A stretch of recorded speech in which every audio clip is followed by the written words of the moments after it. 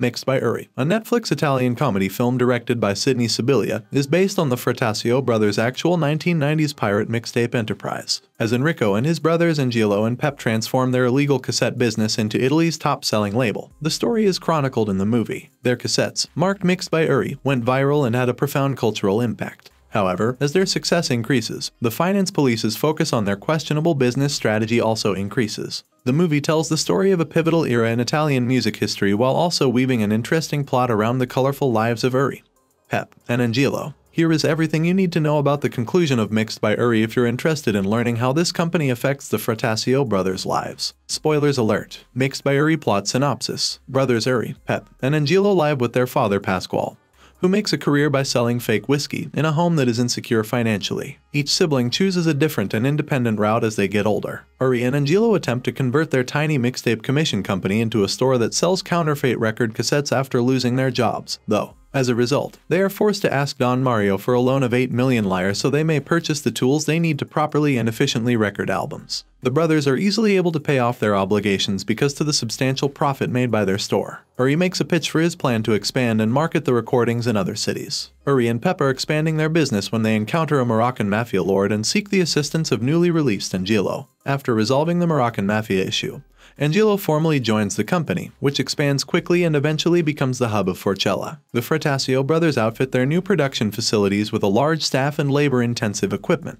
Youth now have easier access to music, and Erry eventually succeeds in realizing his DJ goals by becoming a local celebrity. Soon after, Don Carmine, also known as the Lion, learns about the Frattasio company and makes an attempt to intimidate his way into it. However, the brothers are fortunate because the old family massacres Carmine and his new family gang that same night. However, Police Captain Ricciardi adds the Frattasios to his radar as he looks into Carmine's death. Police soon raid Mixed by Erry record store, but owing to gravity and lack of proof, they are unable to arrest the brothers. In revenge, the brothers treble their production capacity and formalize their company through papers. People begin selling their pirated cassettes as the Frattasio brand expands, which worsens the nation's piracy issue. The Frattasios eventually struck an exclusive arrangement with Milan-based big-shot Italian manager Arturo Maria Barambani, who also provides them with massive quantities of blank cassettes. They also learn about compact discs, a recent development in the audio industry. A few years later, Frattasio's company Mixed by Erry captures 27% of the market and overtakes all other record labels and sales in the nation. In order to combat piracy in Italy, the ministry allots special money, with Ricciardi in command of the division. Frattasios finds a way to pirate CDs in the meantime.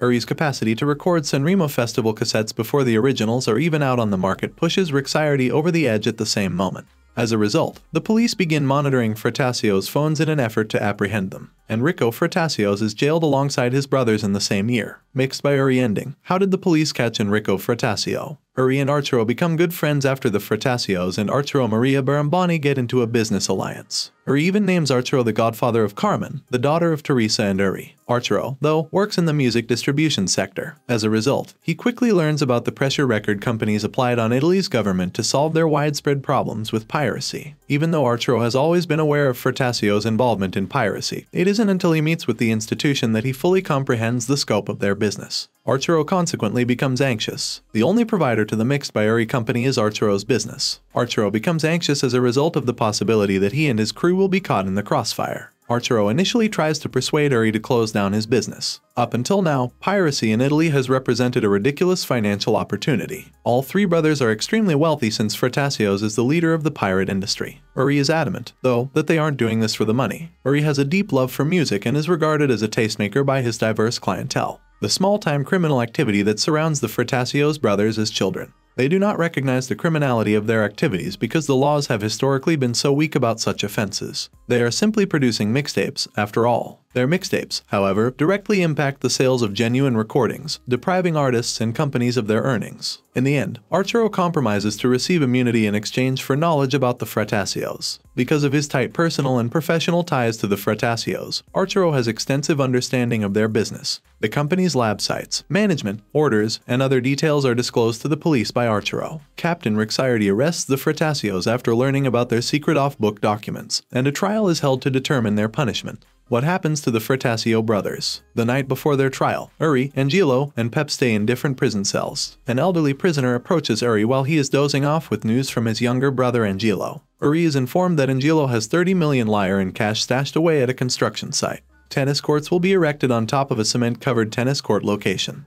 The brothers will have the opportunity to repurchase the property after the 10-year lease on the tennis courts expires. By doing this, the brothers will not have to worry about money when they are freed from prison, even if they are found guilty. Teresa sends Erry a gift the following morning that includes a suit for him to wear to his trial. Before the trial, Erry notices an article in the newspaper that is wrapped around the outfit. Erry reads about the Maastricht Treaty in the article, which was signed by 12 nations, including Italy. The Maastricht Treaty, according to the publication, will replace all of the 12 countries' respective currencies with a single euro. Erry understands that Angelo's strategy won't benefit him or his brothers as a result. The judge asks Erry if he enters a guilty or innocent plea at the beginning of the trial. Erry's attorney has given strong instructions for Erry to refute all allegations and assert his innocence. Erry, however, just affirms his view that he is merely a DJ. Erry enters a guilty plea as a result, and the Frattasios are given a 4-year and 6-month prison term. Following their conviction, the Italian copyright and intellectual property protection organization, the Federation Against Music Piracy, is established. Erry informs his brothers about the Maastricht Treaty, but Peppe and Angelo are hesitant to accept his account. However, when they are released from prison years later, they undoubtedly discover that Angelo's buried 30 million lire are meaningless to them. Erry launches a gift box distribution company after being released from prison and continues to occasionally indulge his passion for DJing. Thanks for watching. If you liked this video, make sure to like and subscribe for more.